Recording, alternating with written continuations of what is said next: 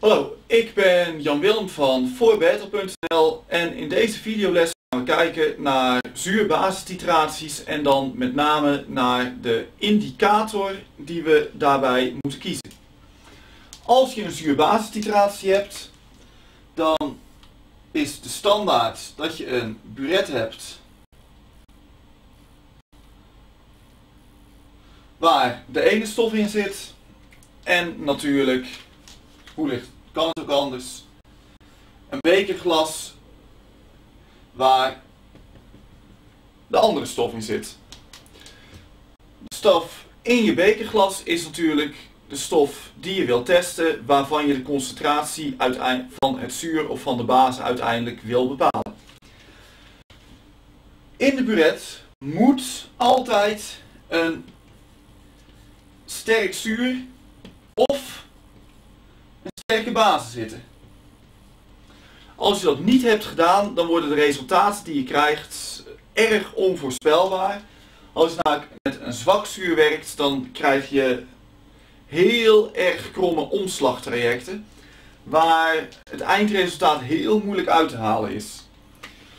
De stof onderin heb je eigenlijk geen keuze in. Dat is namelijk de stof die je gaat bepalen. En dat mag daarom ook een sterke of een zwakke zijn. Dat maakt niet zo heel veel uit.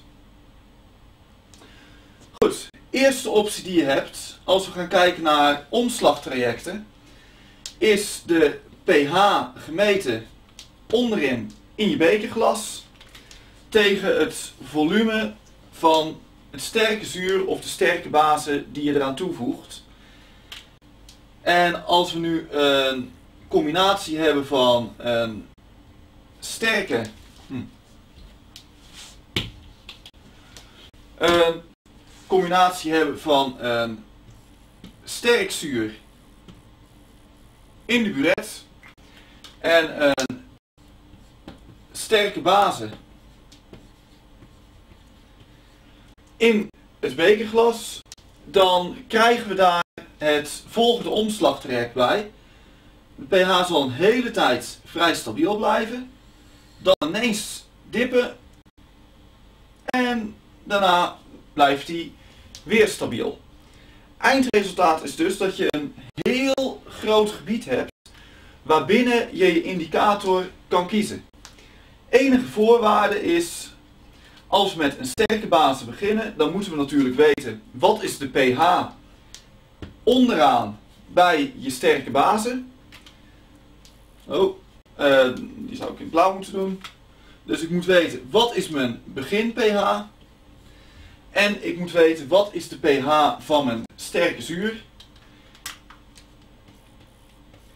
En de indicator die ik kies, die zal ergens hier tussenin moeten zitten met zijn omslagtraject. Dat is mogelijkheid 1. Mogelijkheid 2 is natuurlijk dat we in plaats van een sterk zuur en een sterke base, dat we hem omdraaien.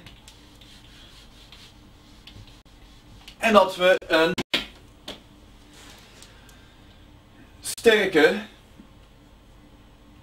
base in de buret stoppen om een sterk zuur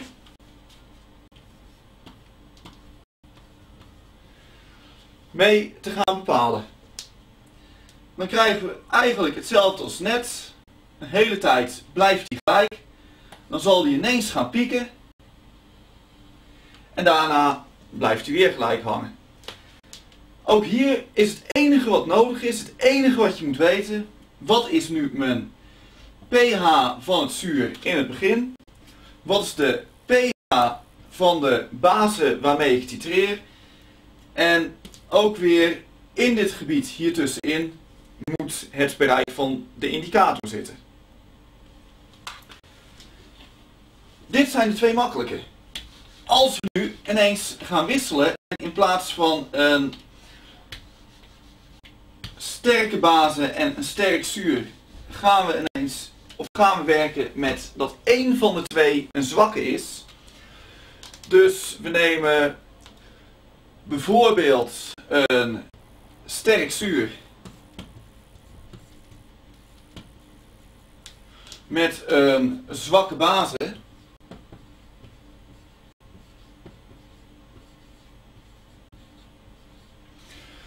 dan krijgen we ineens een heel ander omslagtraject. Het omslagtraject zal er dan waarschijnlijk zo uit gaan zien.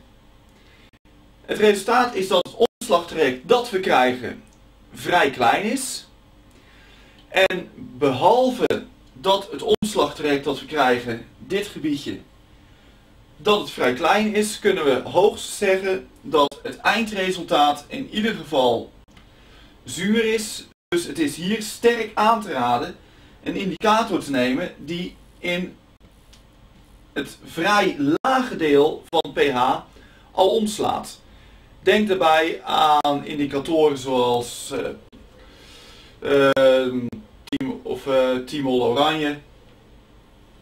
Even kijken, deze was in mijn digibord zag ik wat onduidelijk geworden. Maar je hebt dus een indicator nodig die een vrij lage pH heeft. Want als dit pH 7 is, dan zal met een sterk zuur zwakke base alle indicatoren die in een hoog omslagtraject zitten, zullen niks waard zijn. Laatste optie. We hebben nu sterk zuur zwakke base gehad. Dus dan hebben we als enige mogelijkheid nog het... Even kijken. Moet ik even in de goede kleurtjes werken, want ik moet sterk altijd kleurtjes aanhouden. Dus dat we een zwak zuur met een sterke base gaan titreren. Betekent weer, we beginnen vrij laag. Dat zwakke zuur dat zal redelijk snel oplopen. Ineens pieken en daarna wordt hij weer stabiel. En ook hier heb je eigenlijk het effect dat pas boven de pH 7 zit ergens het omslagtraject.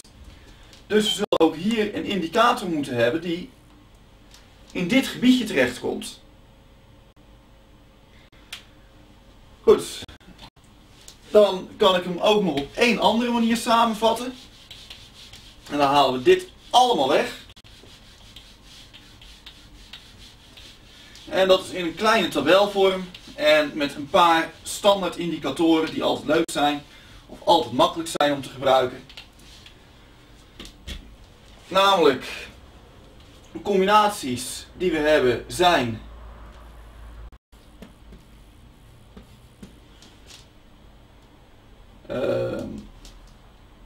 sterk of sterke base, sterk zuur in de buret met een sterke base of een sterk zuur of een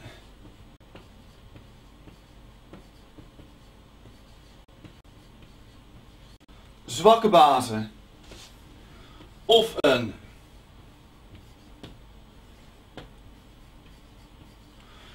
zwak zuur. Als we gaan kijken, nou, een sterke base met een sterke base titreren heeft geen nut. Een sterke base met een sterk zuur, dan is het aan te raden een indicator te nemen met een omslagtraject dat redelijk in het midden zit. Denk daarbij aan broomfenol rood, lakmoes, broomtimol blauw. Afhankelijk een beetje van welke richting je opgaat.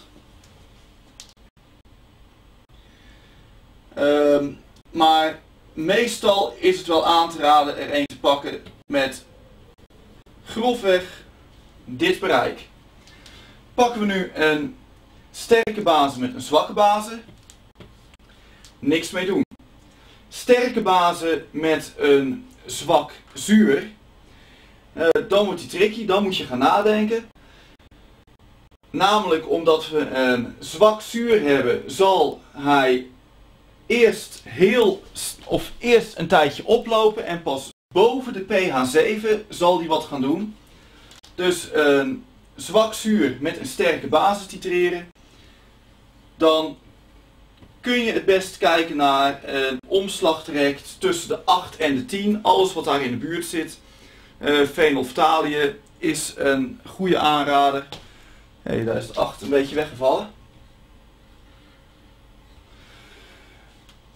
Fenolftalië is een sterke aanrader.